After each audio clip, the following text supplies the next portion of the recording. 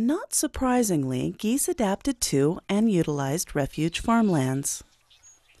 Today, U.S. Fish and Wildlife Management incorporates this response into their rotational plan.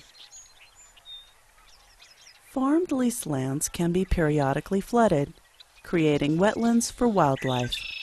After 1 to 3 years, they are drained and returned to agricultural use.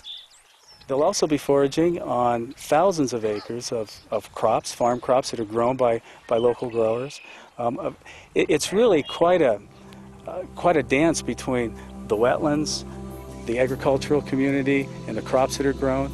As we stand here, I've been watching ibis flying back and forth. Well, they're flying into some of the permanent marshes on the south end of the unit to go to their nests. And then they're going back just across the highway to some flooded pasture land to forage, back and forth. It's quite a relationship that agriculture and the refuges have developed, but it's one that's been very positive for wildlife. The traditions of wildlife are in every one of us. Whether it's a tradition of waterfowl hunting, whether it's a tradition of wildlife observation, whether it's a tradition as you grow your crops, you know that you're going to have some wildlife use on those crops.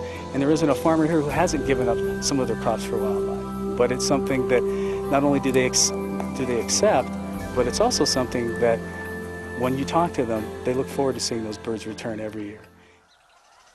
Thus, the interests of wildlife and agriculture have become intertwined in the basins, a triad of vista, waterfowl, and farming.